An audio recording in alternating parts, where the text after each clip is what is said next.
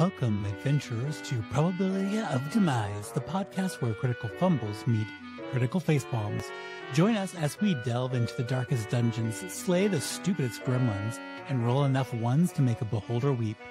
Forget epic storylines and heroic deeds. Here we celebrate the chaotic beauty of bad rolls, questionable decisions, and characters with more charisma than sense. We'll be your dungeon masters of disappointment, guiding you through campaigns where the only guaranteed treasure is a mountain of laughter, and maybe some psychic scarring. So grab your Nat 1 dice, strap on your anxiety helmets, and prepare to witness the glorious train wreck that is our D&D journey.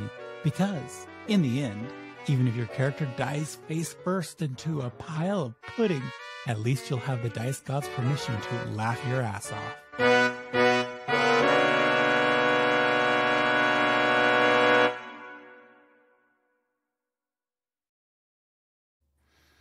Welcome to Probability of Demise, new campaign! Hey! We've changed our format a little bit, and we're about to start it with just doing it. Yes. Word of the day. Oh my gosh, so good. Okay. This segment is all Jess. She's reformatted her format. I currently have a list of, thus far, 100 words. I am going to roll this magical D100, and whatever it lands on will be the word we are choosing to learn about today. So here we go. I need to do this on the floor because it's very loud. Excuse me. And you won't believe what we landed on, folks. 100! It's a good sign for our new campaign. Lucky. So, today's word of the day is... I just had a little bit of a question while you're looking for this word, and you don't have to do anything, but like, is your 100 words the ones that are the hardest for you to pronounce, or the ones the hardest for you to pronounce? Neither. It's all Completely flibbly flabbled. Wait, what was that word? Okay. Flibbly flabbled is number 61. These are true words, folks. All right. As opposed to false words. Today's word of the day, number 100, is salient, which is most noticeable or important. And using this in a sentence, the salient points of the argument were emphasized to drive home the key message. That was your word of the day. Thank you. Brought to you by this D100. And the floor. Normally, what would And the follow floor. up right after that would be our recap of the previous session. But as this is our first session of this new campaign, new season, new us, what we're going to do instead, we're going to just really quickly go around and introduce ourselves. And I don't want to be the first one to start. So someone else, take it away. I'll go. We'll go Larissa volunteers. top round. She is the tribute. Volunteers tribute. My name is Larissa McDowell. I met these lovely people. On the top. Yes, the person next to me on top is my partner, and I've known him for far longer. But Rurik and Jess, I met playing Dungeons and Dragons in a randomized group finder event at a local gaming store in March of 2020, and the rest, as they say, is history. But The world shut down yes. at our first game. Well, New York shut down at our first game. Yes. But the D&D continued. So personally, singer, actor, living in New York. I have another full-time 9-to-5 that pays the bills. But I think my goal with this campaign is to bring local theater projects to the forefront. So today's group that I would like to introduce you to is Broadway Bods. They are a 501c3 nonprofit, and they're a New York-based theater project that aims to provide opportunities for performers living in larger bodies. Their goal is to create safe, inclusive spaces for performers of diverse bodies as a top priority of the organization. So as curvy person, I heavily believe in changing the Broadway industry as it stands now. And so I think you should be able to sing the part, but you don't need to look the part necessarily, or at least any certain way to be able to play a part. As long as you can sing it and act it, you should be able to do it. So yeah, so that's me, and that's Broadway Bods. You can find out more information about them at broadwaybods.com, and I believe their spring production is You're a Good Man, Charlie Brown, coming up in March or April. So stay tuned, and I'll give you an exact date once I know that. I would like to audition for the role of Snoopy. He's so cute. I mean, you got the fur. You're fine. Hi, I'm Jason, and I would like to audition for the role. No, I don't have anything nearly so interesting to say. I am a aspiring writer living in New York with the other person in the top row who is my spouse, and I am very adept at swear words and shaming people on Facebook for being dumb. No, I don't know. I got nothing. Yeah. So I am looking forward to campaign 2, and I will pass it down to Jess. Hi, I am Jessica Becker. I live in New York, where I've met these amazing folks. I'm also in the arts, do a lot of musical theater, currently have a 9-to-5 job, love things all anime, nerdum. So if you ever have any suggestions for things, I'm always looking. So make sure to comment. Yeah, that's thus far me. Awesome. And I am Rurik. I am the GM for this session, for this game, for this campaign. I'm having fun with these folks. I play all the NPCs and sewer rats. I think I put a different descriptor in the Discord for our friends, but Trash. Sewer trash. Yes, I play the sewer trash. And I am super into how D&D has like reinvigorated my creative space a bit, and I've been getting into world building again, and I'm always available if you want to chat about world building, character background building, other things like that, because those are super fun and exciting things for me to be doing. In my daytime life, I just write curriculum. So if you want to be a writer, apparently you can be a marketer or a curriculum writer. Yeah. Those are jobs out there. So with that, we're going to go ahead and get started with our return to Atland. When you look around the spaces and places of Overton and Underton, things have changed quite a bit. The people have changed. The sheer amount of magic has changed. And the overall world has changed. Overton is truly, truly different. It was once a united bastion of magic and innovation, but now it's a city that is fractured. Its skyline is a dizzying tableau of opulence and neglect. There are sleek, crystalline sky citadels, playgrounds of the ascended and their sycophants, piercing the clouds and casting shadows upon those who eke out an existence precariously on cliff sides and the flat lands of Overton itself. Makeshift homes are cobbled together from scavenged magitech and enchanted debris. In one of these spaces, clawing onto the cliffside through heavy chains and yet somehow still defying gravity with enchanted anchors, is a neighborhood called the Cragside Crowds. Here, a vibrant tapestry of beings eke out a living as the magic that floats their homes slowly ebbs and flows. Street vendors hawk enchanted trinkets and potions. You hear the rhythmic clang of hammers and the hiss of steam from alchemical concoctions.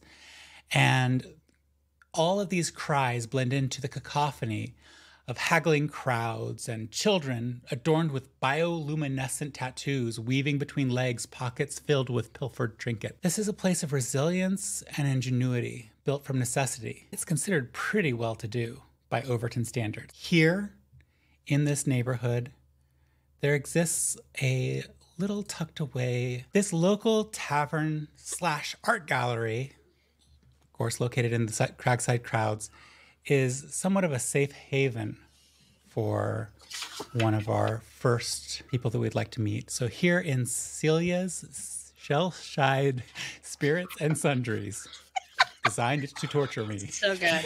is set one of the more quiet places facing the Crystal Cliffs. The facade is fairly plain, except for a string of lanterns that alternate colors cheerfully but somewhat lazily. A sign above the door, shaped in a snail shell, shows a painting of an overflowing mug of beer sitting on an easel at the center. As we go into this space, would you like to describe yourself and the location you're within? All right. As you enter, there's a bar down the right side length, and across from it are communal tables that jut out from the left side. And the room seems to kind of almost in forced perspective go towards a stage at the very back of the room.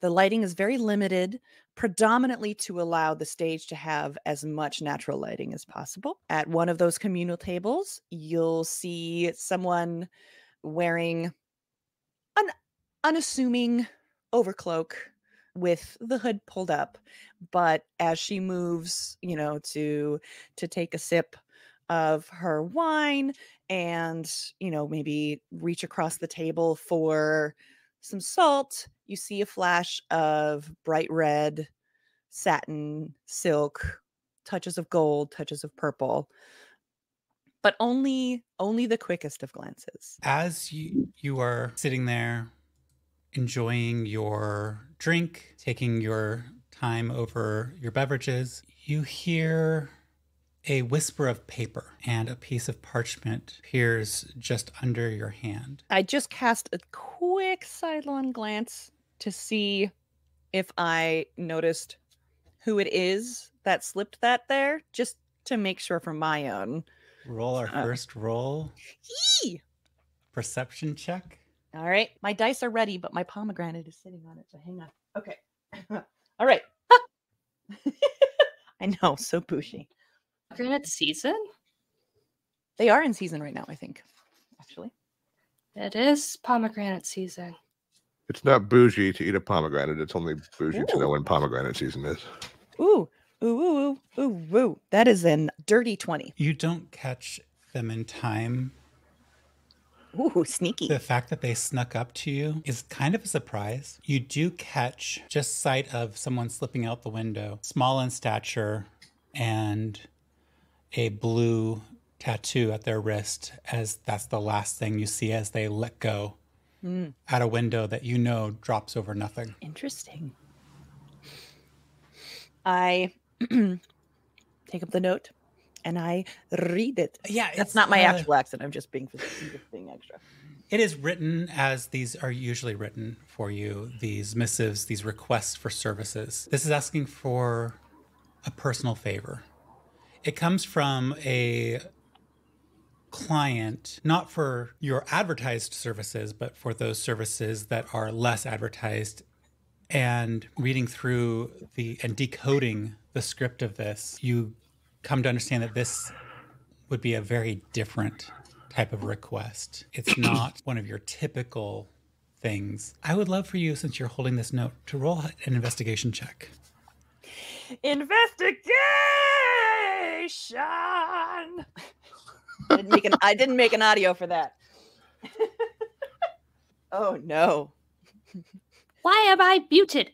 I was trying to say it can never have a pre-recorded sound because it must be in the moment, true emotions. True improv, yes. That is a total of 4. Oh, I miss Trixie already. You note that the note has been well creased in the proper ways, and it looks like there's a bit of a smudge somewhere, but none of your business, really. I lean back and I just kind of over my shoulder, I go, Cece, I need to settle up. I got places to be. I got you, honey. I have to say, the stew was particularly good today. Did we have enough saffron? Yes, and the sage just really complimented it. So, my compliments. All right, we got yous. Hey, you coming for the gallery opening, right? Of course. I think the Craigside, was it Craigside crowds? Craigside crowds might be like Red Hook. I'm not sure from the accent.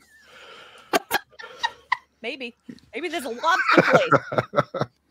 Okay, as you head on out, I'm going to shift our camera angles. A different location, different place. The sounds up above are very similar, but they are coming from up above. There's the clangs, there's the hawking of wares, but there's an intensity here that is not the same as it is in other places. And here in the Whispering Bazaar, bustling marketplace where there's whispers of ancient artifacts and enchanted goods are just there and available to be purchased. We can hear the voice of Kasim as he's yelling out at various passerbys trying to garner their attention, but it's a little muffled. It's a little muffled because his stall is open. It's an open stall, just like most of the stalls in the Whispering Bazaar. Below, he does have a basement that he sublet to our friend Jess. Would you describe yourself and this location that you're in and give us your character's name? All right.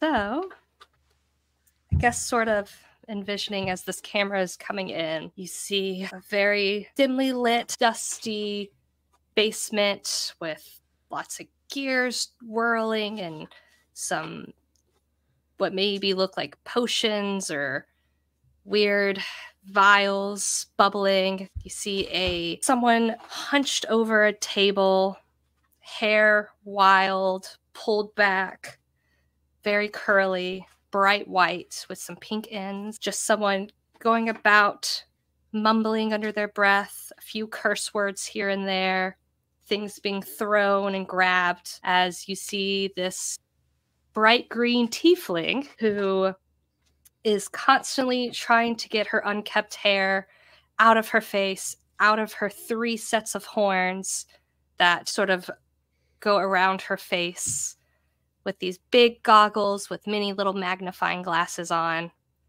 as she's working on her most recent invention, as she aspires to be one of the best artificers around.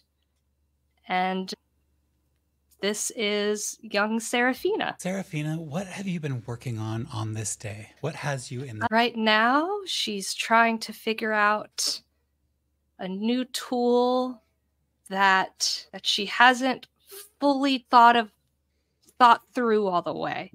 Part of her process is to just start grabbing things and putting them together to see what she makes, to see how she can make that thing work. She never truly goes in with a plan. She sort of develops as she goes. And this is evident in your workshop. As you look around, there are some interesting magical items about. There's a broom in the corner. You named it the broom of stubborn sweeping because it keeps cleaning the same spot over and over again, regardless of how clean it actually is. There are some a little bit more useful tools like the Amulet of Awkward Compliments. You can always grant, you're granted when wearing it, the ability to compliment enemies with uncomfortable precision. And then, of course, you have the most famous item of all, the bag of mismatched socks. Every time you reach in, you pull out a random odd sock. You do have a individual who's very interested in purchasing this.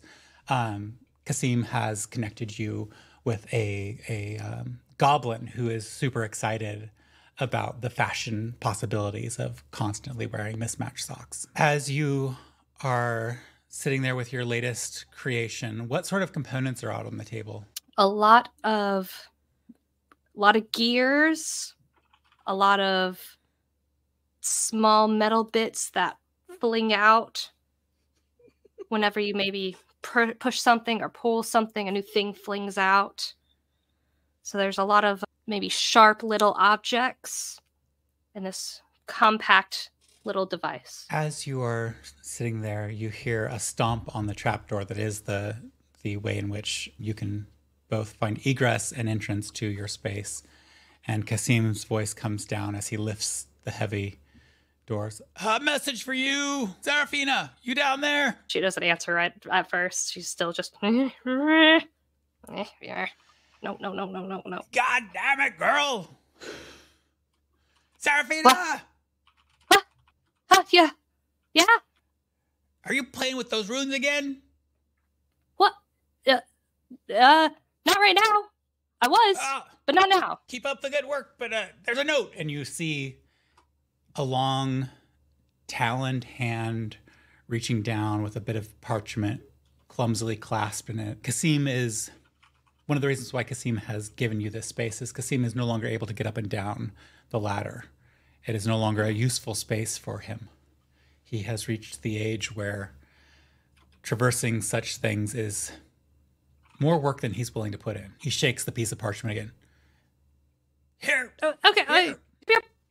I stumble off my stool, things falling out of my lap that I didn't even realize were in my lap. Clang, clang, clang, clang, clang, clang.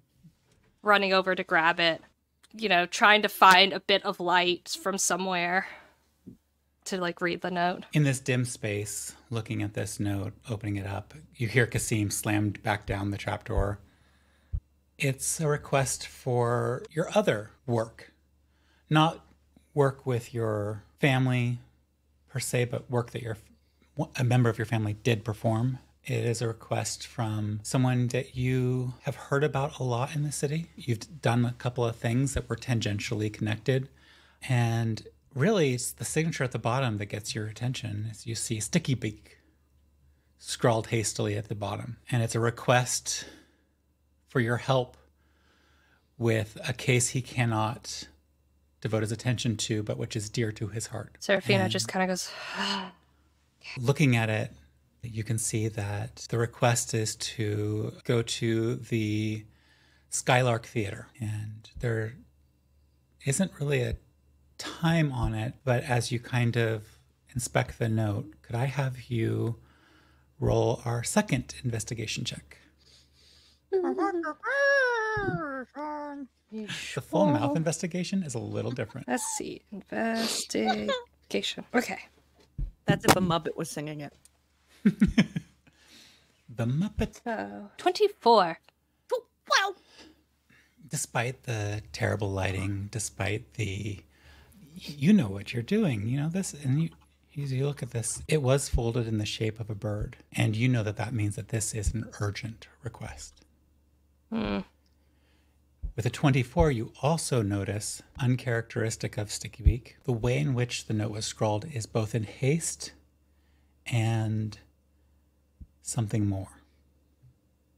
I am going to put that, fold it up, put it in my pocket, go over to my table, take the little device I was working on, a couple little gears, a couple little things, shove them in different pockets as I'm gonna head upstairs to head out. Not waste any time. You head out, our camera zips back up to the overview of Overton, and now it goes to the side of Overton that's always shadowed by the Cragside crowds. That huge neighborhood that barely holds itself aloft covers this neighborhood day in and day out. This is literally under the Cragside crowds and called the Undercroft. There are things deeper, most notably Underton, but the Undercroft is a location where truly the most disenfranchised live. It's shadowed by those Cragside crowds, hidden amidst abandoned workshops and forgotten tunnels. There's actually a community here, a community of outcasts who prefer to exist in the shadows. There are skilled pickpockets and cunning informants, mingling with disillusioned mages and artists seeking anonymity. And in this location, there is a small door to a very large space. This is the Starving Artist. On the first floor, art supplies. On the second floor, foods and libations of interesting options. Jason, Hello. can you describe what you're up to in this space and what you're doing? Yeah. So, yeah, as you mentioned, downstairs there's like art supplies, and then like over to one side there's like this rickety kind of questionable staircase that goes up.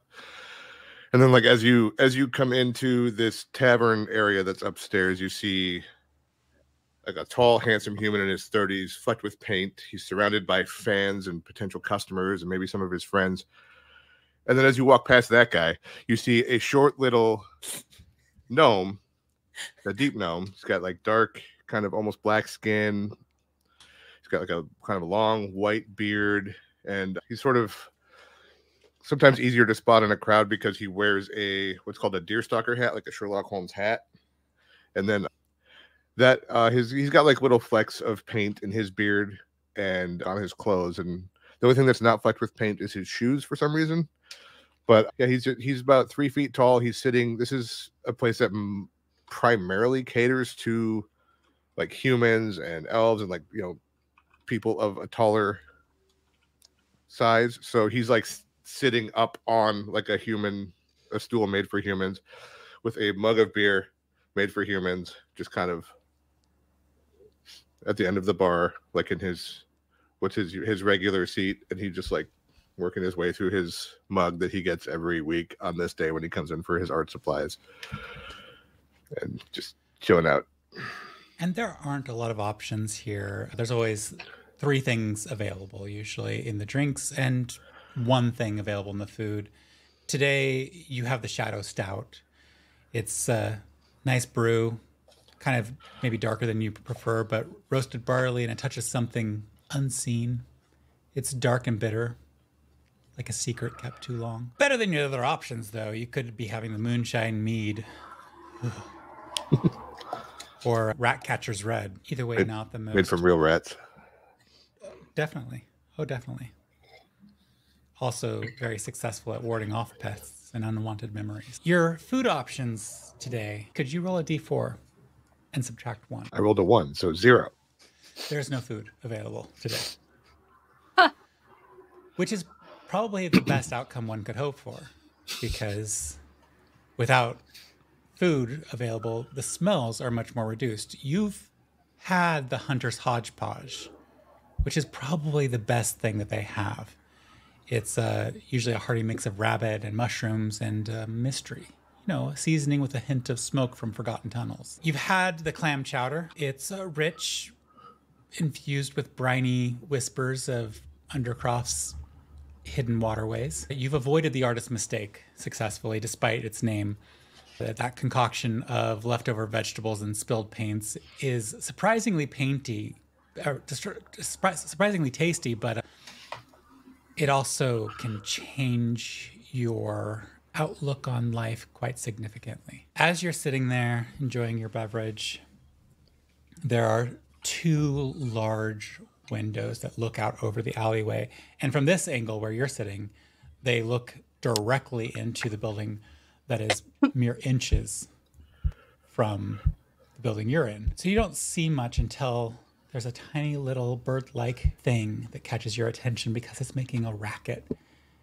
The artist, getting his sycophants to fawn over them even more, is clearly involved and distracted, and you're the only one who can make out and see this small little bird poking at the window again and again. I'm gonna like crawl down from the stool and then just like go over to the window and like look at the bird more closely. As you get closer, you see that it is a messenger.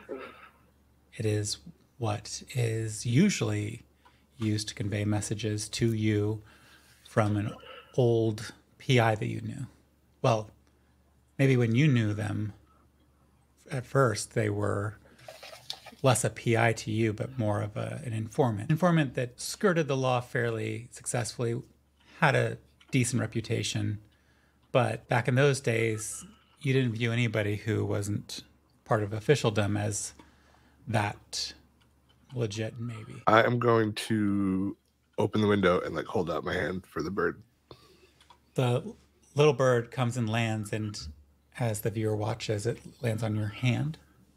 Yeah. and unfolds itself. It is a piece of parchment. The piece of parchment is requesting your immediate help, favor for a favor. And at the bottom you see, I'll owe you big, Sticky Beak. All right. I'm going to fold that up in a normal way and not like a bird way. Then put it in my pocket. And then I'm going to walk over and crawl back up on the stool. Not like a young man or a young gnome anymore. So this is getting probably harder to do as time goes on. But I'm just going to grab that mug of beer and be like, go, and like finish it and set it down. I'm going to look at the bartender and be like, Ernesto, I need to close my tab. I love it.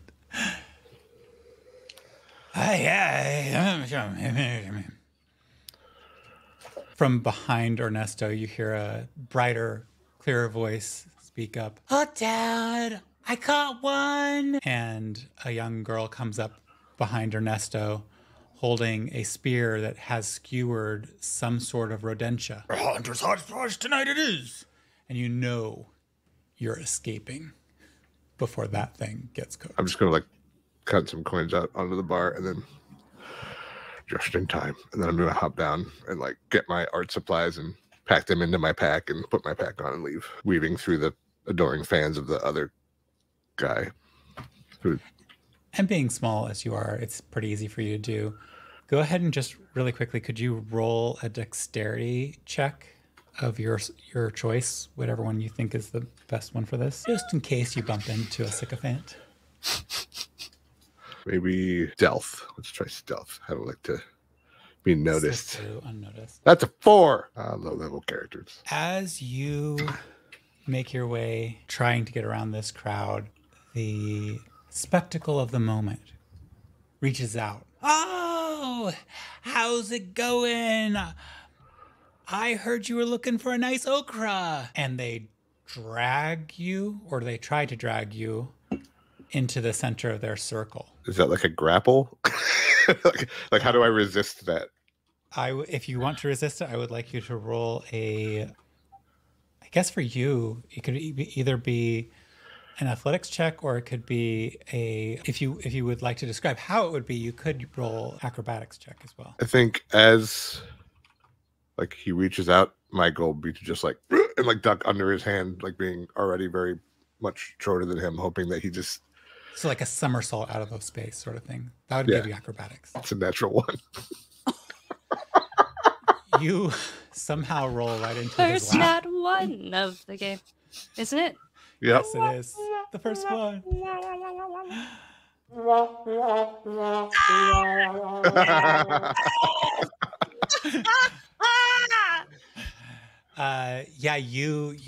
You fall right into his lap somehow. You're not sure how this happened, but you're sitting in his lap and he goes, buddy. And he kind of hug shakes you. I was just telling my friends here, and you're now currently grappled. In the most awkward way I can imagine. Like a child on Santa's lap. You need some extra greens? You're always looking for those greens and browns. What can I do for you? I know that you do your own thing and you just come in here occasionally for the pieces, but you know what? I have just finished this piece and I kind of went purples, all purples and yellows and purples. So I have extra pigments if you would like to, I do buy the fancier stuff, so if you're feeling a little down, he's an up and coming artist. Yeah. I suppose if you don't need them, I suppose I could take them from you. Oh, great. You know what, friends, I need to go. I need to take my friend here. We're going to go back over to my place, and we're going to go get him hooked up with some new pigments. How about I actually have to be somewhere. So how about I just send someone to pick them up from you later so you don't have to leave your friends.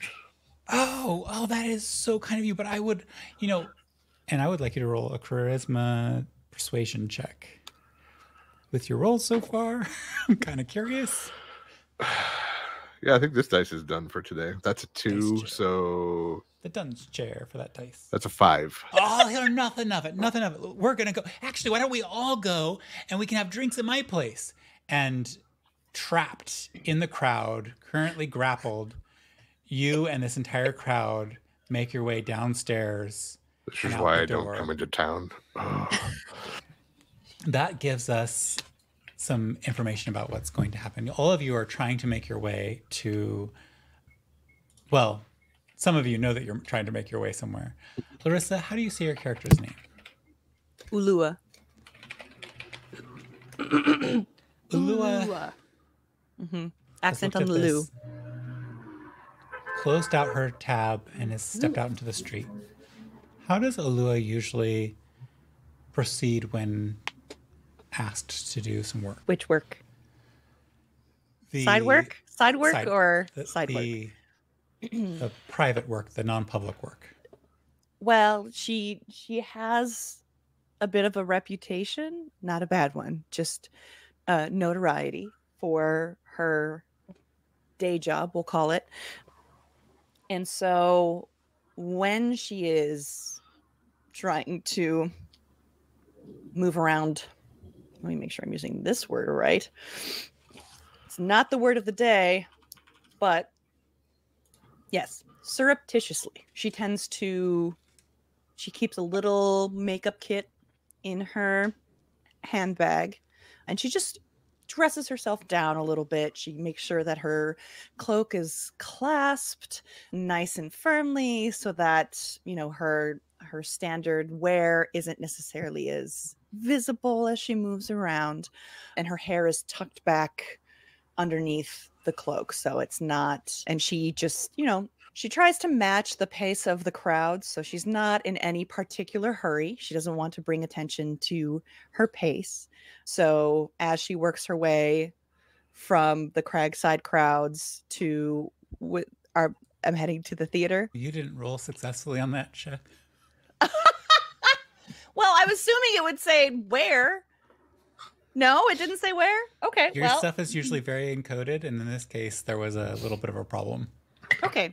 In which case, I am going to meander home to confirm with my contact to get further details of exactly where I am supposed to head with this note. I try to move around Cragside crowds very, very low key because that is my respite. I don't like to bring attention to myself there unless I am working my day job. So yes, I take my time. It's a leisurely stroll, browsing any open stalls along with the crowds, and then I make my way back to the Crystal Cliffs to my home. Great. So as you're walking through, you catch a couple of announcements as you go through the crowds and such. High Society Gala at Grand Co Towers tomorrow night. Glitz, glamour, secrets await. Read all about it. Grand Co's estranged lover spotted with mysterious new companion. Love or espionage? Read all about Grand's dealings. Rival trading families lock horns in heated negotiations. Will the bitter feud continue? Read all about it. Magical artifacts vanish from the museum. Whispers of a thief on the loose. And thus you get your usual news of the day. Do I need to make a news of the day audio now? I was just going to say news of the day.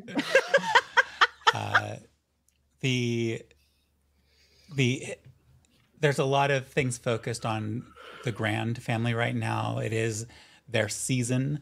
It is the season when they kind of turn all out. And so you definitely are aware that there's going to be a lot of share outs around that individual's life, just like when there are the political shenanigans going on. Interestingly, what's not shared in the news very often is what's going on with the Ascended and those that are opposed to the Ascended. You mean the real conflict, the real news? Yeah, of course. Why would we have that out in the open? The deep state. So as you are meandering around, making your way there, you eventually make your way home. You can see that there are not a lot of folks in evidence. It's a night off for a lot of people, but it's also just good to get out, so there's not very many people around. But eventually... That's probably why I'm out. You eventually make your way over to your colleague, and, well, I'll let you describe them. Landlord. Yes. So my landlord is a retiree of my profession. She was one of the first within our profession to elevate it to a higher standard. Having seen what happens to the people in our profession when they age out, as it were, she decided to buy a residence and provide a safe landing space for those people, and also people in my profession who aren't necessarily affiliated with a specific group, which includes myself. So she is a human with elven features from the same tribe as one of my parents. And so she is pale, but not deathly so, like Tanzanites people were rumored to be. Think more like moonlight reflecting off of the surface of a lake with pale blue undertones. And her hair is such a dark brown that many think it's black unless you see it out in direct sunlight. She's long and lithe in body and limb, and her features could be considered petite if not for her height. And she is almost 100 years old, which is just on the side of mature-ish for a half-elf with plenty of life left to live. Her primary adult years behind her and her golden years in front of her. And her name is Oksana. And as you come into the Sincere house, your home, Yes. and Oksana's home. And last name. Yes, and Oksana Sincere, thus the Sincere house. Mm-hmm. She's sitting at a little couch. Maybe it's not always a couch, but right now she has it arranged such that it's a couch. Oh, you got the message. Yes, had a little trouble with the handwriting. Oh, well, I did re-scroll it because one can never know with one of those young So- people. Where am I headed? Oh. I bet his sweaty fingers just smudged that bit. You should be headed to the Skylark. Oh, I thought, I misread it.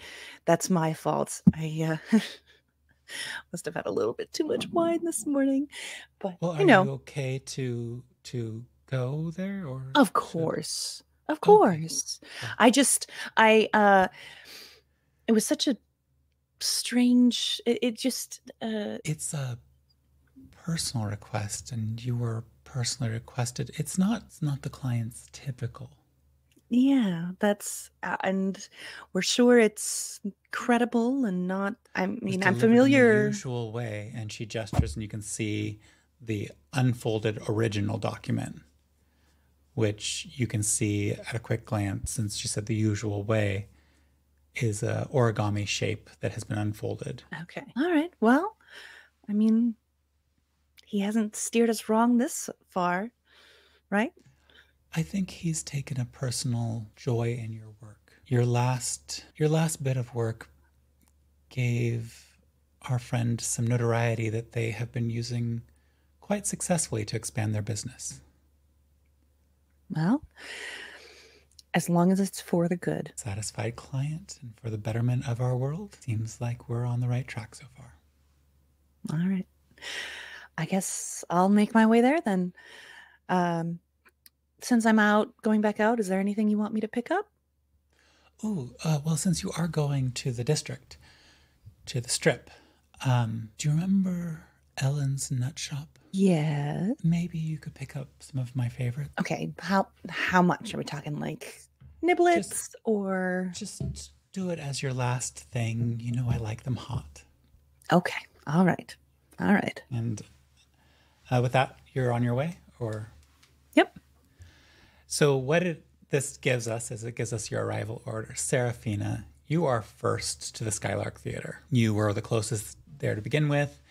You can see that there is some heavy presence of the watch here, although they don't seem to be all that committed and they're letting people through. At some point, there was a large crowd gathered, but now that crowd has dispersed, and you can still see the remnants of the crowd, and you can hear whispers of conversation as folks move away from the Skylark Theater. What are some of the whispers saying?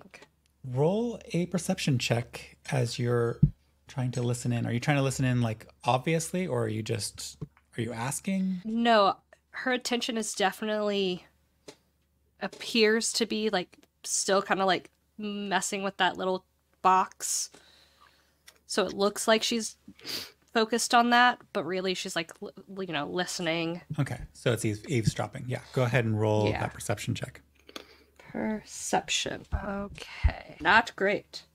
She's more invested than she thinks she is in her box. 7. We love a box. Yeah, there's a little spring that twisting out of control every time you start leaning a little bit towards, your attention can't wax and wane like that and get the project working successfully. And as you make your way into the theater, having been passed through by the constables and members of the watch that are here, you enter fairly easily, but you don't have much clue about what was being said.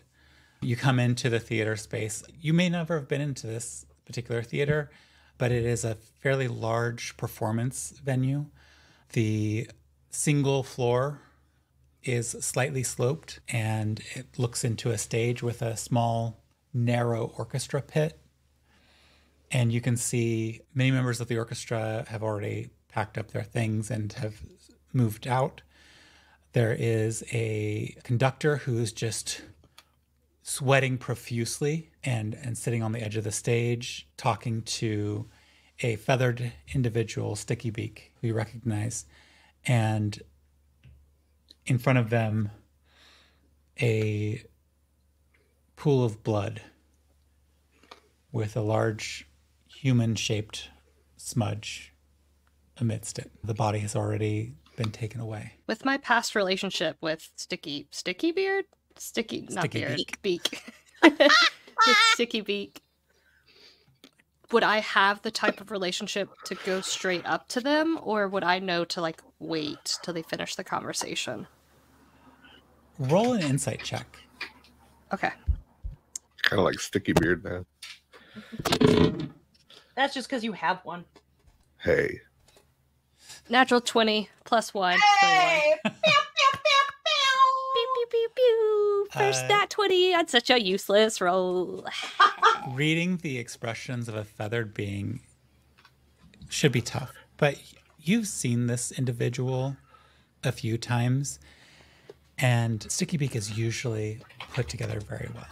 Sticky Beak is usually calm and insightful and always the first to see through to something. And there is a flattening of the feathers, the rapidness of breath, and you even see that something is clutched in their hand. Sticky Beak doesn't look good. Sticky Beak is normally a rumpled old crow, but in this situation, they look like a stressed out rumpled old crow. You can tell that they don't like being seen in this light, and that this is probably a really good time to interrupt. Great. I'm gonna go right up, get as close as in between them as I can without getting near the blood, and just look to the conductor and say, I'm so sorry to interrupt. Sorry. And look to Sticky Beard. I did it again. Sticky Beak. I like beard, apparently. And maybe that's your character. It's called Sticky Beak, Sticky Beard. Yep. Be like, I got your letter. I wanted to come right away. Are the others here? Is there anyone else around? If I look? There's just members of the Skylark Theater Troupe all milling around waiting for something. Unless it's them. Did you invite others? No. Oh, yes, I need a favor. I need a really big favor. I'm being tasked with something that's in his stress. You can hear this with that insight check. Something that's more important. And he pauses, and his pause is a little. The gravel of his voice is a little bit deeper here. More important than Celeste. They should be along shortly. What we have here is a bit of an investigation, but I'll just let me hold you until the others arrive. And as he's about to say this, I think that Ulua Ulua. Ulua, you are probably the next to arrive because somebody is being held hostage. As I walk in the door, I finally lower my hood and unclasp my cloak, take it off, stick it over my arm, and you see a taller but not tall for part of my genetics, like half of the side of my genetics, half orc, half elf. I lean towards the elven side of my features. I have longer, elongated, pointier ears and a very long face. And I'm short for what could be considered an orc, but I'm right within range of an elf. And my skin is a paler green, a little bit with some yellow undertones. And I'm curvy in all the right places. And a little extra so in all of those places, which it lends more to my orcish genetics. But yes. And I'm dressed in red silks and gold satins, and so very luxurious, but a simplified design. And I'm going to kind of stroll down. So on the stage is where you see where Sticky everyone Beak, is. Okay. a conductor, Seraphina. Okay. I would like to say that I'm probably very familiar with this theater because I probably performed here in the earlier parts of my career. And so I'm going to walk down the side aisle to where I know the proscenium side step is onto the stage, and just still taking my time, reminiscing a little about some of my favorite performances. And as we get to the stage, that's when I'm going to notice the pool of blood, and I'm going to say, what? Are you, am I in the right place? Giving like a quizzical look to Sticky looking Beak. at you, and I'm asking for a personal favor here. I will owe you. I will owe you big, but can't leave her, and I have to leave her. And he leans closer to you and whispers, "It's only you and Seraphina here. Who? There are counselors who would have this swept under the rug. But," and he gestures towards the puddle of congealed blood. I see. "She was my nightingale." I am going to reach out just gently to kind of caress the side of his neck, where at a common calming spot for Kenku. Not overtly any particular emotion, but just as like as a friendship gesture, like, I understand, my condolences. Like, actions more than words at this point. Yeah, I dig that. Can you roll a Animal handling check. That is not okay. Can you roll a charisma check? I would say persuasion, but you can. Let's see. Charisma, right? Persuasion. Okay. In the dark. 15. Haven't rolled a double digit yet so far, except for my very first roll. You can see some of the attention leaves, but almost immediately it picks back up in his posture and feathering. And just then we have the last member of our group. You had to apply those skills that you learned as an investigator. They may have been a little bit rusty. The skills I learned as an investigator to find the bathroom and crawl out the window. And it helps that this particular individual was in a sub-basement level, so it was easy to crawl out into the basement embouchure and then climb up and make your way out. Easy, except if you're 3'4", but you know. You've arrived. And you how do you enter, or is there anything you're looking for? I'm going to, there was nothing in the note about why, right?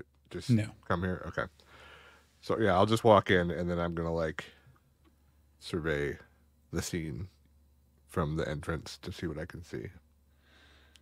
Okay, go ahead and roll a perception check. 13. You can see that members of the theater company are the only ones left. There is a knot of 3 members of the watch no one that you know personally, but you would know them by sight and reputation. And you have a feeling they would know you as well. Go ahead and roll an insight check if you would like to know more about your relationship with them. But if you're fine without that, you can ignore. 16. They were associated with someone in your past who you definitely see them as being in the pocket of others. Whether they are or not may not be true, but your suspicions lean that way. Okay, and then I see Sticky Beak down by the stage with the maestro and all that. Okay.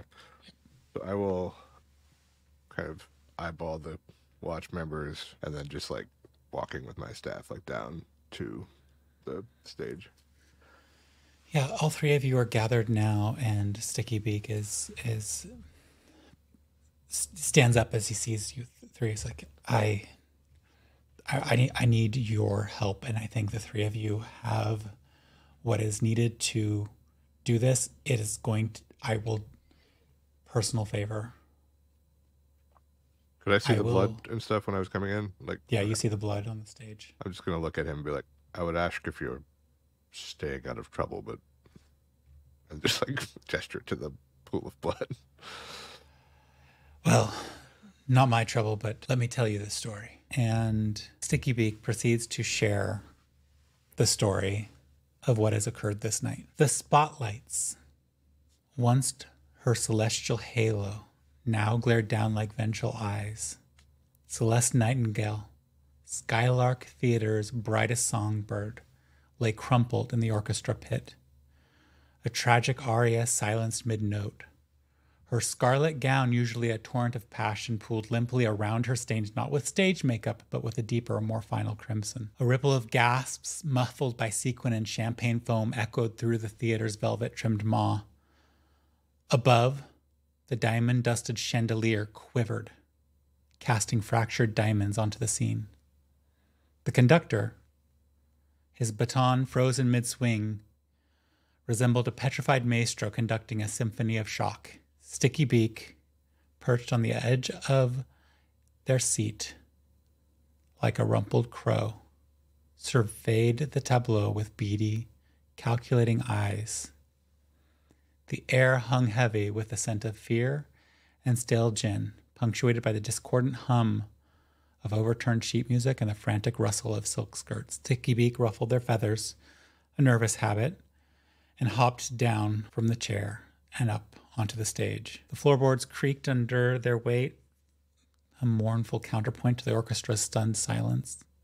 Edging closer to Celeste, her alabaster stage marred by a single cruel slash of crimson across her throat. A fortune cookie, which Sticky Beak holds out to you as he relays the story, lay clutched in her porcelain hand, a cruel symbol of fate's fickle finger. Its message, the highest note shall sing no more. It seemed to mock the gilded tragedy before him. Sticky Beak tapped it with their beak, a sardonic grin twisting their feathered face. Well, Canary, it seems you sang your swan song a little early tonight. Who gets to write the curtain call of this little opera of death? Glancing around, taking in the petrified audience, the whispering cast huddled in the wings, and the single beat of sweat trickling down the conductor's temple. A shiver ran down Sticky Beak's spine. A tingle of excitement amidst the grim tableau. This was a mystery with enough twists and turns to make a feather-brained bird like Sticky Beak dizzy. The show, it seemed, was just getting started. As Sticky Beak relates the story to you about what occurred that night while Sticky Beak was out for entertainment, like many members of the community of Overton were, they then go on to explain that the watch had come and requested Sticky Beak's work in a different area of the city in a different case. And Sticky Beak relates to the three of you that they're very concerned because and this is with a glance towards those members of the watch who are still in the room, very few for a murder. They just want this swept under the rug. Can you help, please? I'm being torn in two different directions. And he nods to you, Ulua,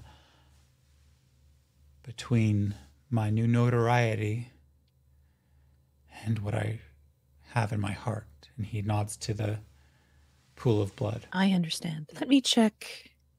Let me take a look around and just see if I notice anything from some of the more secluded viewing points. I hate to ask, but the wound just suddenly appeared. There was no... From my seat, that's all I saw.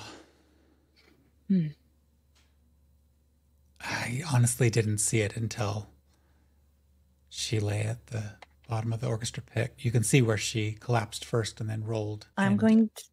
Sorry. As he points, you can see that there's the pool of blood, that it's been very obvious, but then there's another shallower pool of blood. I'm going to go up to what I assume there are probably some box seats, or at least I would like to check those out. And I would also like to check I can't remember what they're called, if there's anything across the top box, across the top. Yeah. Great. So you're kind of casing the overall space.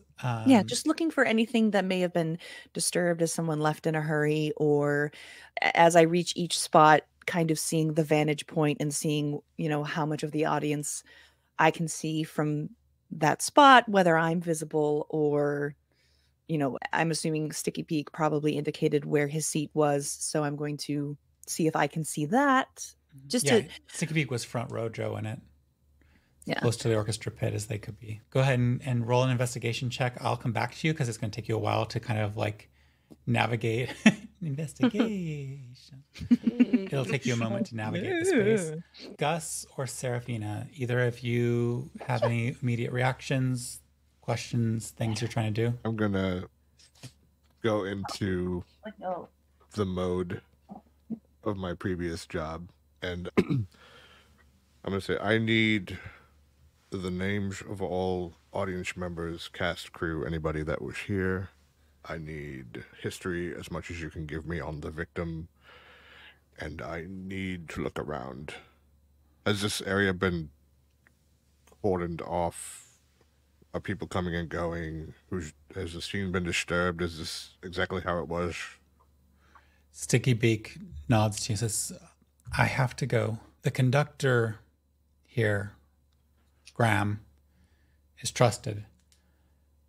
He has the most to lose by this. He can fill you in, but I can tell you this, and he's whispering this now to you. This wasn't handled properly. The watch showed up and then left. Kind of say back to him quietly, like, given who remains from the watch, I'm hardly surprised. Council stooges and ascendant followers. Was the conductor's name Bram? Like Graham. B-R-A-M? Graham. Like Graham. Candy Graham. Seraphina and Sticky Beak looks like For they're my brain. getting ready to leave. For my brain, you had said that there was like a slash to her throat. Is that what you said? Yeah.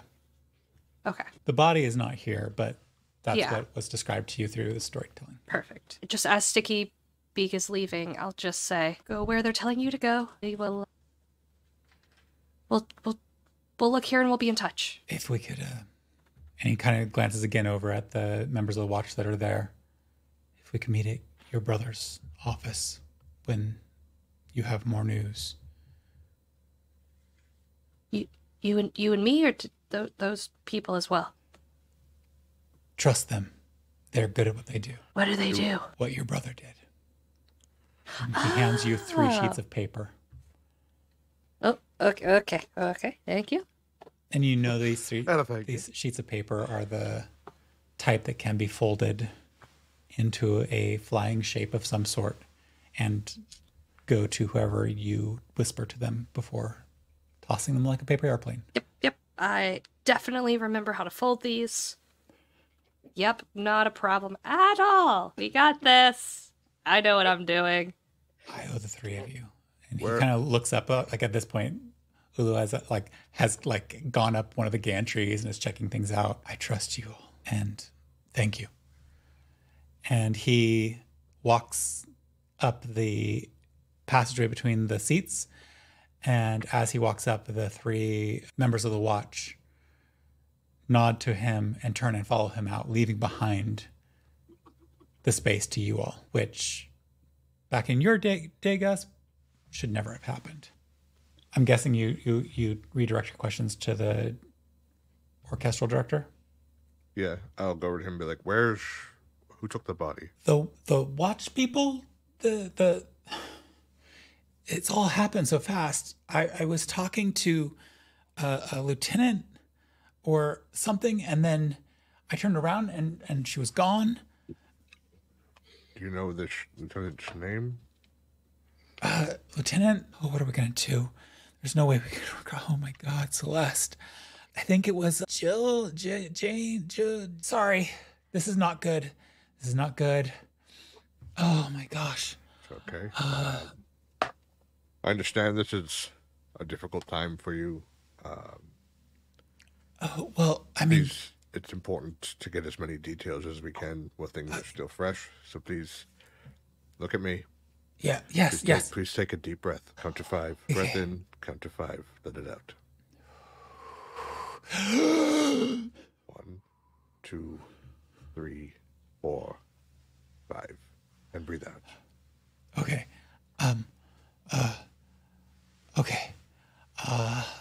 Celeste was about to do her aria, and there was a flash of something.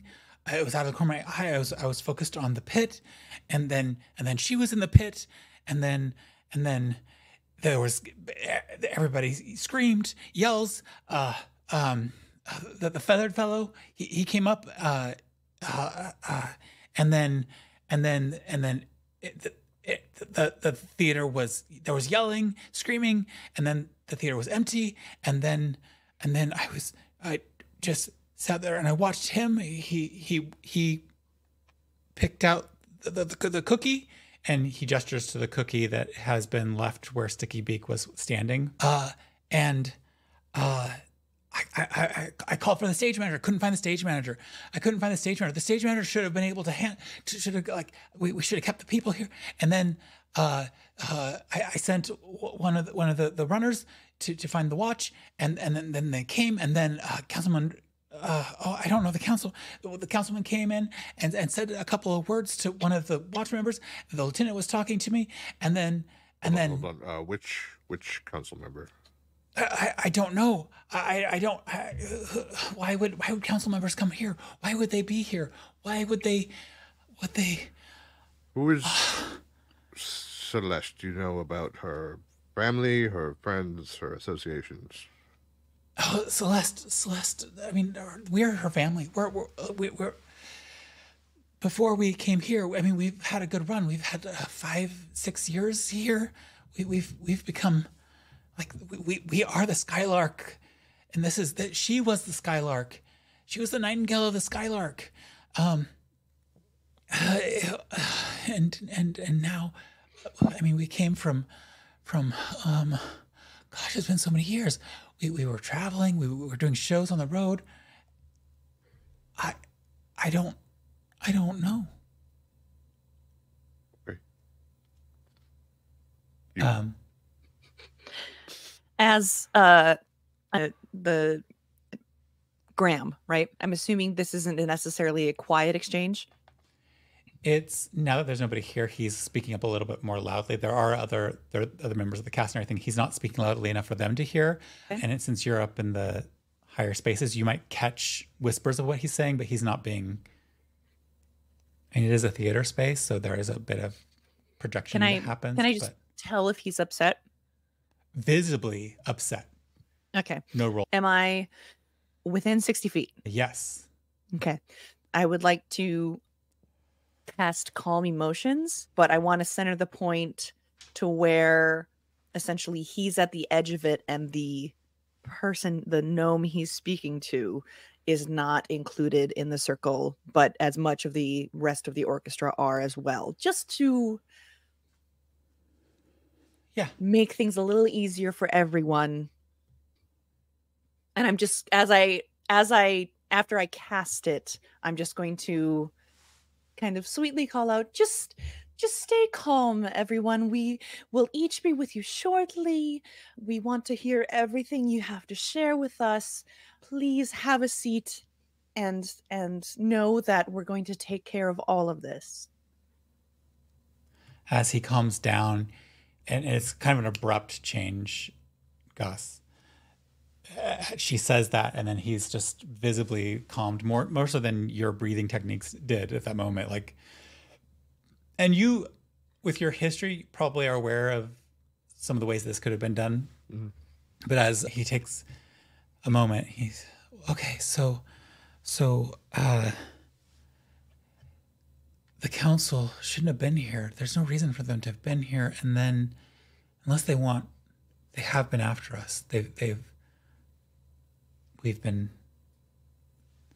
after you in what way? Speaking truth to power isn't always the brightest move, but we thought we were being a little bit more cryptic than this. The message silencing of your show is not our show, so to speak, but we have members who go below, and as he says below, his eyes drop down, but in the way that most people in Overton know to mean Underton. And we also work down there. Some of us, a small group of us. What do you do down there exactly? Roll a persuasion check with disadvantage. It's not looking good. 7. We perform for those in need of a good time. And that message, that's one of the songs from Celeste's repertoire. Well, it's not a song, it's a lyric. I'm going to turn to Seraphina and be like, could you get that cookie and message and just put them somewhere safe? Yep. Definitely can do that. Plenty of pockets. I have. Yep. Seraphina collects the evidence. While I'm grabbing that, can I also get a little, just like, sample of the blood? Yeah, looked a vial of that. I'm sure you, of all people, have a vial on your person. Yes. It's always those interesting little bits and pieces for your work. Yeah. So yeah, I'll collect that, put it somewhere safe in one of my very many pockets. Collect that vial.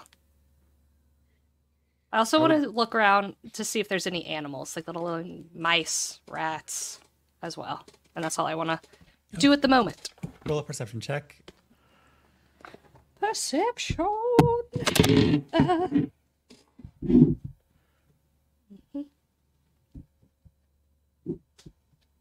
Ooh.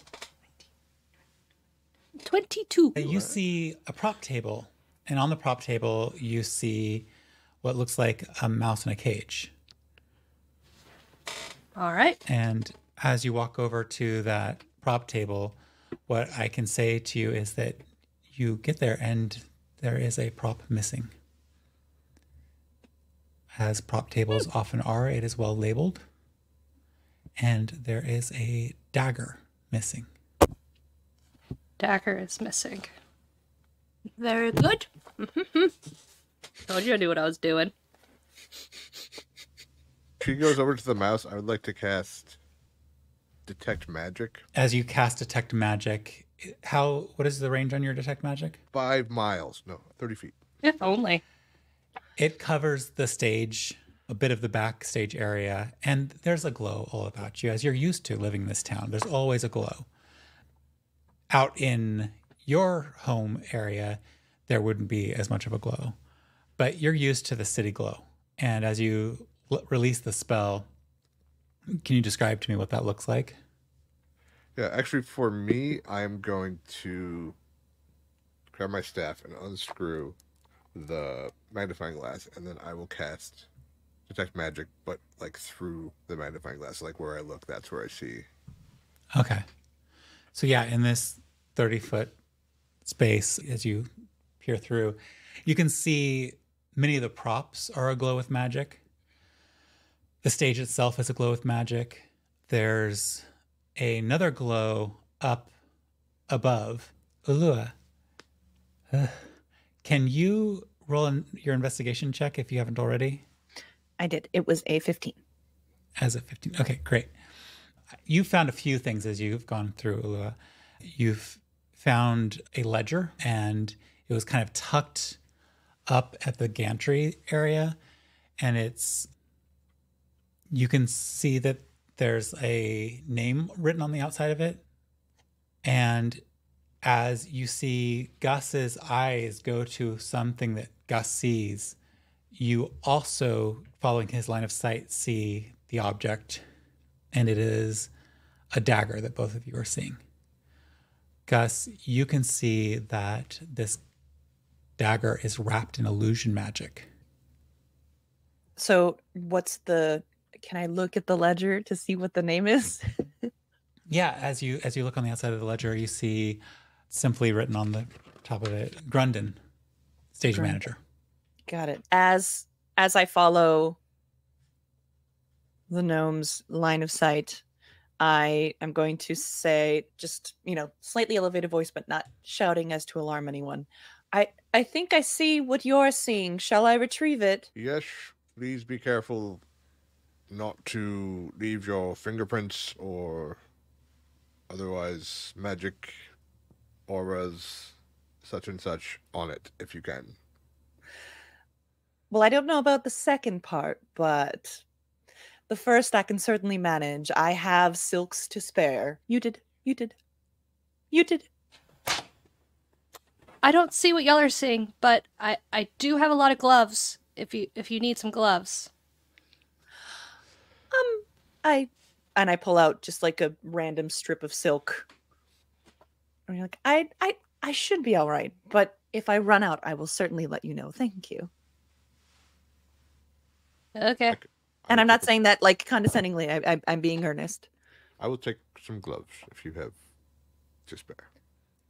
Oh, yeah. I look at the rat, the mouse, I go, I'm coming back for you. And I'm going to run and give him some gloves. Do they fit? I have bigger, or I guess smaller ones? Do you need smaller ones? Is that rude? These are Do fine, they fit? thank you. Yes. Okay. Is that rude? As she goes to talk to the mouse and she gets the dagger, like, I'm going to just, like, take some time, think if there's anything else you feel like we should know. I'm going to look around the scene, and I'm just going to, like, take the magnifying glass and, like, kind of look around the blood pool and, like, on the stage and just as they're doing this other stuff. As you walk around, he continues to follow you and share with you that this calm effect that's hit him has, like, left him in a space where he's really trying to share as much as he can. And he just said, well, we're a tight-knit group, but, just like any tight-knit group, we have our problems. I mean, there's some jealousy for the spotlight, and then we have a costume designer. She has a gambling debt, and she really likes her poisoned embroidery. So, I mean, that the neck thing, that makes me, I don't know, but I really don't want to cast aspersions on her. And then we have the backup singers. They're just, I mean, well, and he kind of just keeps verbal vomiting all the little bits and pieces and secrets of the troupe. Who does she owe? Who did Celeste owe for her gambling debts? No, not Celeste. The costume designer has some gambling debts, and she, because it's the neck thing, right? And she has a thing for. She has a penchant for poison jewelry, and embroidery, and he keeps just spinning his wheels and sharing all these like details about the other members of the troupe. Okay. Does he say anything about like somebody who would be like jealous would want the lead role? Yeah, he does. He shares several of like pretty much every single name of a female singer. He comes up with some reason why they might be jealous.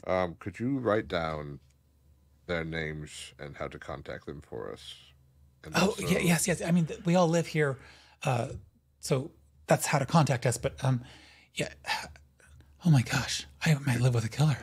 Do you know if any of those people have connections to people on the council, to the council's children, to siblings? I mean, we're not they from might be, here. The only they might person be dating or otherwise engaged. No. None of our. I mean, we're all from outside the city originally. I mean, I guess people could have made friends, but the only people who are locals are like the stagehands and our manager. I see. What's the stage manager's name? Grund. I mean, I think he's got some sort of ascended uncle or something like that. They own the building. That's why he has the job. Nepotism in this business in town. Not surprising. Ulua, you gathered the dagger. Are you still looking through the ledger? I was going. So, is it large? Is it something I can pick up and carry with me? Oh yeah, it's totally Okay, I'm going to. Slightly bigger than a small folio. It's a dagger, but it's like Thor's hammer. You cannot pick it up. No, not the dagger. The ledger. Oh, it's dagger. Whosoever picks up this book shall gain the powers of Thor. Mm-hmm. So I'm going to, as I have the ledger in one arm, I've wrapped my hand in silk and used it to pick up the dagger, and I'm just kind of holding it like gingerly but firmly in order, and I'm so as to not try to impress any of my natural presence on it. And I'm going to make my way down back to the gnome, and I'm just going to hold out the dagger and say, here you are. My name is Gesunden Schniffel. You can call me Gush. Take it. Thank you. God, Ulua. Nice to meet you. Likewise. I found this up above, and it belongs to the stage manager.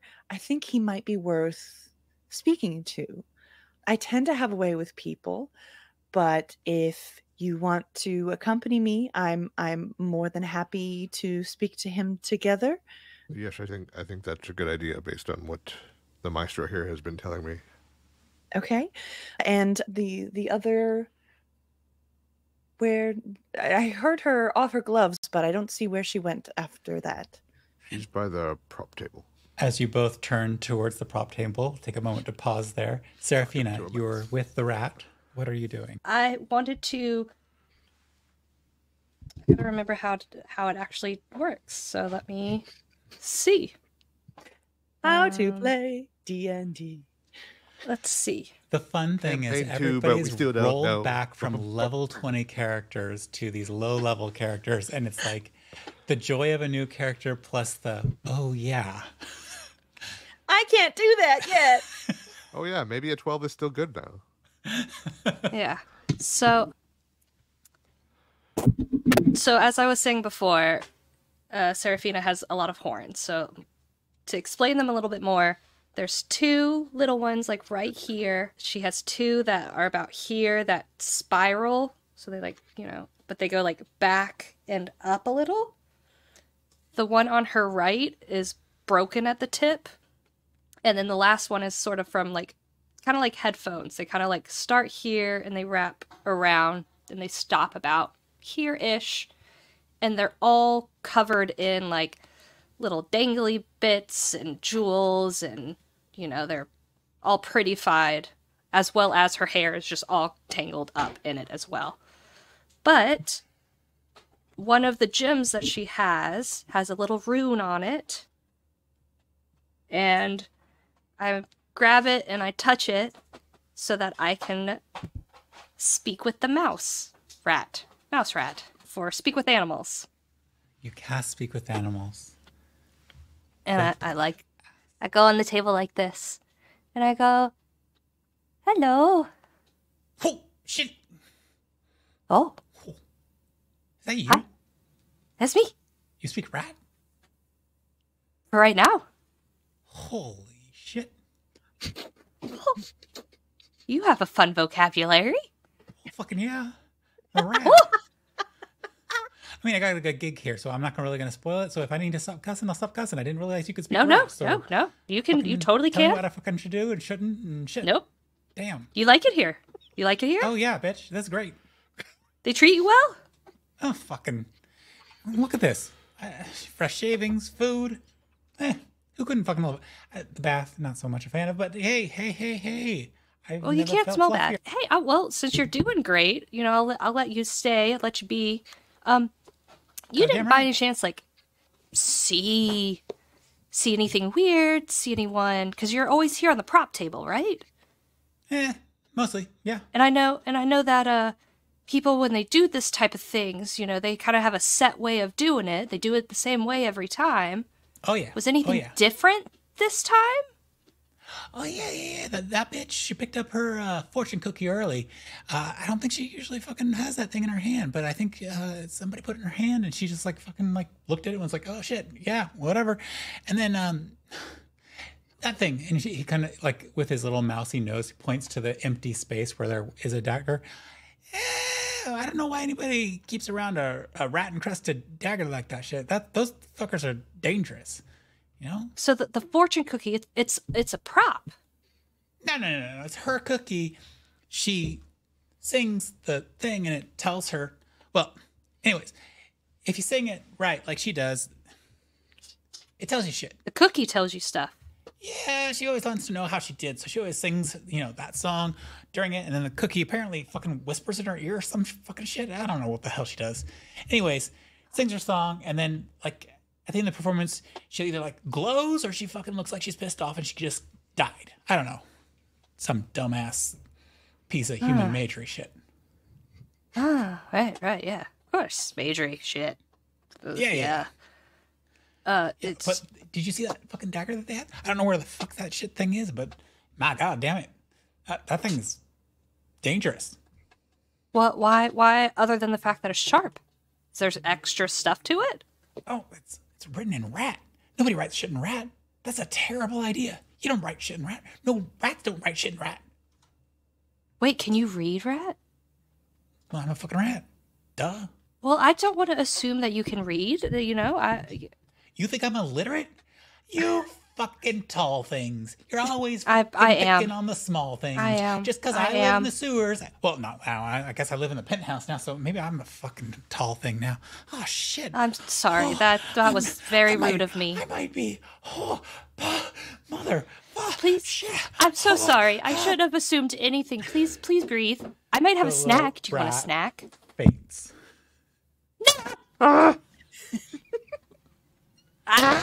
I'm going to pick the cage up and I'm going to bring it over to everyone. And I'll be like, this rat, the dagger you found, the dagger has rat on it and he can read it. But he fainted because I was rude and assumed things I shouldn't have assumed. Seraphina, anyone you hear... fix it? You hear whispered. Oh, fuck. I don't think she believes I fainted. She fucking brought me over to these fuckers. Oh, shit. Oh, you're not. Oh, hi. No, I'm dead. Hi. Dead. Died. No. You killed me. No. You're a very Murder, good bitch. actor. I see why they hired you to be a part of their show. Rat is playing possum. Yeah, he is. I'm not a fucking possum. You tell that fucking little giant monster of a fucker.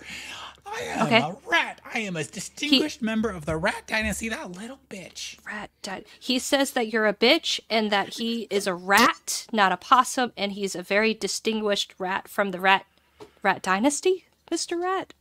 I don't know. I'm fucking making shit up as I fucking do. I'm a He's rat. certainly not making shit up as he goes.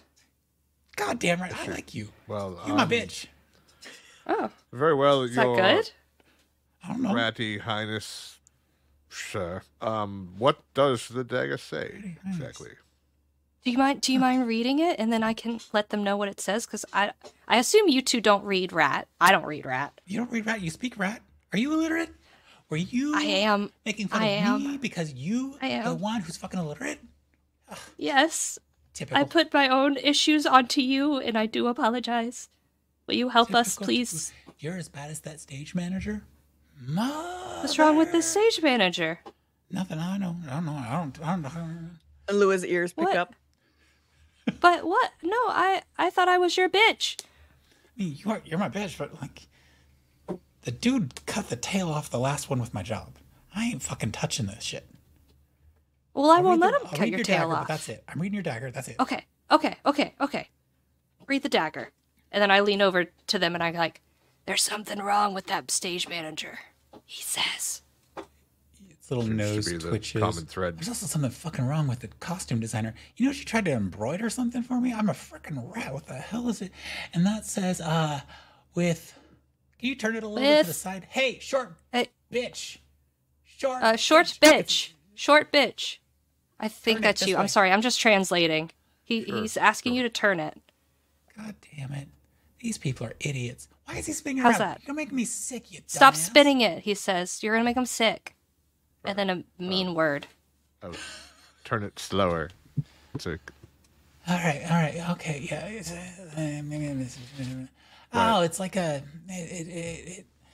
I want that dagger. Well, I can't hold it, but like it's a dagger to turn you invisible. Is it like a spell that you say so that you can become that, or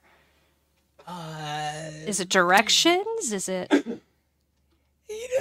Rat is not exactly the foremost of complex languages, so it's just it's some fuckery about you hold it, sneak around, and then when you sneak around, it knows your intent, and then it whoosh, you're invisible. Okay. And I'm gonna hand the rat. Dumbass Excuse lady. me, very pretty lady. Can you hold the cage for a moment? You're gonna put me in that? She's pretty. Just for a second, because I want to see. Not pretty. Look at her. Where's her? He thinks feather? you're very pretty, just like I do. Can you hold him? Of course. Would I have some very, very well aged cheese for a snack? Would you like any? Hey, he has cheese. She has cheese. You want it? Cheese, cheap and good. Yeah. Bring it. Okay. Yeah. He'd like it. Okay. I always like to keep snacks handy. Everybody loves a snack. Okay. I pull Can I see the a piece dagger? of- Okay. for- I'm gonna hold the dagger and I'm gonna sneak. Do like a sneak. Try to like sneak around everyone so that they can't see me and see if I can become invisible. Roll. Because I haven't said that it does invisible yet. I just Roll a stealth check. I can do that. I'm very stealthy. That's not a D20. Okay, there it is. Was it a D12? I don't know what it was. Okay. Stealth. The dodecahedron of random. Okay. Plus 3, so 18. 18. You utilizing your abilities, getting around things and being a little bit able to slip Thinking of my around, brother. channeling your brother. What is your intent while you're trying to sneak? My intent is to sneak up on the are you a gnome, Jason? To sneak up on the gnome and poke him in the back. hopefully not with the day. Not with the dagger. As you sneak up on the gnome to poke him in the back, you feel the dagger start to feed from your intent, but then you feel it halt and you do not turn invisible. And you hear a voice in your head say, "No blood, no love." And that was in my head. Can I think in my head? Where else do you think? Is it my blood, or can I'm gonna take the vial of blood that I had and put a tiny little drop of blood on the dagger? You know, I probably have like a squeezy, like Yeah. A dropper. You have a little pipette. You're putting it up. yeah. Move. Nothing happens. Just watching her like crouching and sneaking around, putting blood on the dagger. Like, Oh, it's gonna be really cool. Just give me one more second, and then I'm going to spells cast something, which is identify at the first level. Awesome. You cast Identify and you find out that this dagger, used in one murder, is currently sated, but is a dagger of murder. When the intent is to murder, it will hide the wielder until the deed is accomplished and the murderer has escaped. But the intent has to be to murder. Oh my gosh, I go and I give it back to the gnome. I go, thank you very much. You can have that back, kind sir. There you go. I'll take my friend back from you, pretty lady. Did you discover anything? Oh! Yes. Sorry, I've been doing this by myself a lot lately. Gotta tell you. Okay, sorry. I right. fully understand. So, I'm not usually a group project person. well, I'm when used to comes doing this it kind with of work. people, a person, but it's been a while. Anyways, that's a dagger of murder. So if your intent when you're holding it is to kill, it's going to make you invisible until you have done the deed and gotten away. That's what that is. Well, that's oddly specific. And how the murder was committed. I'm gonna like wrap this thing up real good and like put it in my bag. I'm going to just kind of saunter, but not like in a overtly sexual way. Just that's kind of my natural walk over. Just yes, shake your ass. No, just think saunter. Think like Victor in Miss Congeniality. Look at me, I'm floating. Like You sashay away. No, sachet is different. Sachet is definitely more hippie. I'm going to walk over, approach the conductor, and say, I noticed there's and they mentioned a stage manager. Grundon, is he here? I haven't been able to find him. He should be here. I don't know what I'm going to do. We're going to get shut down. The council's going to take us out. I'm sure they know. I'm sure that's not going to happen. Does he live around here? Is there somewhere that he's most likely to be if we want to find him to see if he saw anything? Yeah, I'm sure he's part of the community. I think he actually doesn't live here. He lives between here and the council, the Hall of Council buildings. Sublets or has a room with one of those bigger houses over that direction. All right. Do you happen to have an address? Yeah. It's Lord of the Inquiry's house. I'm assuming you know where that is because they don't do addresses so much at that residence area. Yeah, correct. Not that I'm aware of. This has been very helpful. Thank you. And as one performer to another, I can assure you that our kind always bounce back. And even if you don't perform here, there will always be a place to perform. And if you need a space to, maybe for a temporary performance, maybe for in between shows to promote your next project, you should certainly check out Celia's Spirits and Sundries in, what is it, Craigside Crowds? I can never remember how to say it. Yes. Craigside Crowds. She's always she always opens up her stage to anyone looking to promote their art. So you just let her know Ulua sent you and she'll get you set up. Yeah. Well, I gotta figure out this whole thing is put us all out of sorts. So we'll figure it out. I guess I gotta of clean course and reassure the cast. So if you need me, I'll be here. I mean, where else would we go? Thank you for everything, Graham. You've been extremely helpful. And she just kind of just under the chin, kind of like reassuring. Do I know her from somewhere? As he starts to leave, can I be like, oh, the rat! You can't just leave him here by himself. You don't want to be left here, do you? He kind of turns to look at you for a moment. Just put him back in his cage. And then you hear the rat go, I mean, are they going out of business here? Are they dead? Are they failing? Is this bullshit No, over? I just don't know do you just live on the prop table? Is that where you just stay? Well, yeah. I mean, unless they make me take a bath, and that shit sucks, so... Okay. My bad. Okay, I'll just put you back on the prop table then. I'm gonna go put him back on the prop table. He's got... I just didn't want you to leave him. Chunk of your cheese, and he's like been sniffing it but not eating it, just eyeing you warily. As she goes to put him back, I'm just gonna say, before we leave, you said he mentioned something about the stage manager. Is there anything else that he has to share or that he thinks we should know? I think he's next. Right. He might be next on our list to visit. To go talk to. Do you have a name, little friend?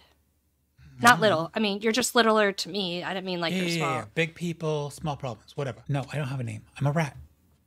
You don't have a name? Names. Do you want a name? No.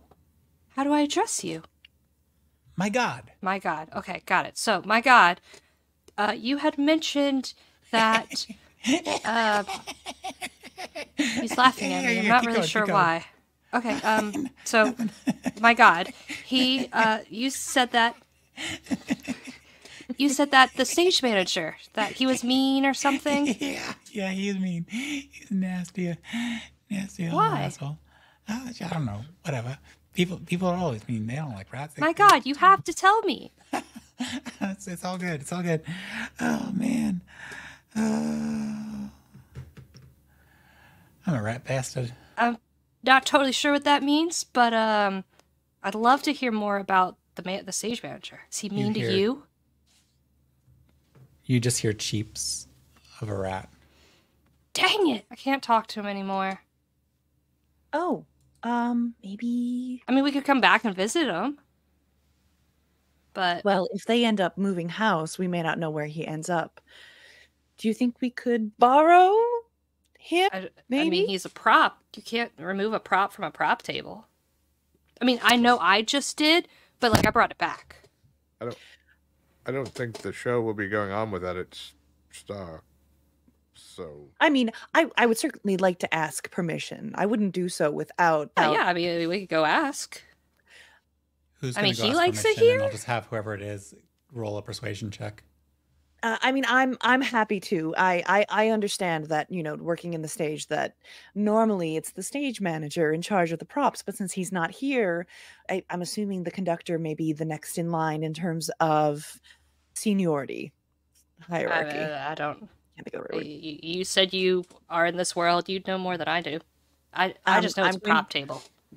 I'm just going to Can I just borrow just quickly? Borrow Or him? what? What do you want? Oh, him? Yeah, Yes. yeah. He's in the cage. You just go for it. You don't like the cheap? I can maybe try to find a different one. That's just my favorite, but everyone's tastes differ. And I just kind of gingerly walk over back to Graham and I go, "I'm so sorry to bother you. I know you have a million things on your mind. I just have one more question. It seems your prop rat may have some more useful information for us. And I know that sounds silly, but every being has eyes and a memory and can speak in their own way. And so You want would to it- borrow the rat? yes, we Roll a just we persuasion don't check. dim lighting. 19? Cool. Well, Take the rat. Take the rat. You're a rat now. All okay. right, folks, let's gather together. And he's off getting his group together and trying to figure out a way to debrief the whole situation that's occurred. only question I have is when I was looking around the blood and stuff, was there any footprints or like anything like leading away? Roll an investigation check. Good thought. Hey, Sean. That's going to be said a lot in this 11. campaign. There's a lot of disturbance around here between failed investigators being here, the various people who ran about right after things. There's a lot of different disturbances to the blood. None of them are particularly noteworthy or clear, but you can see that there have been several footprints through the blood, but those all happened after the blood fell. Can I roll an insight check to see if I feel like maybe it was intentionally obfuscated by like the guards? Go or someone ahead else? and roll that insight check to see if there's any intent behind it's 11. these movements. Was that? 11. 11. It's difficult to tell. 11! It could have been. It also could have just been the natural situation of this really badly botched investigation. Skull. And with that, we are going to stop No! and come back to you next week with the Yes. epic conclusion of this foul aria. Hope you find your pod, and bye-bye. Bye. Oh, okay, bye!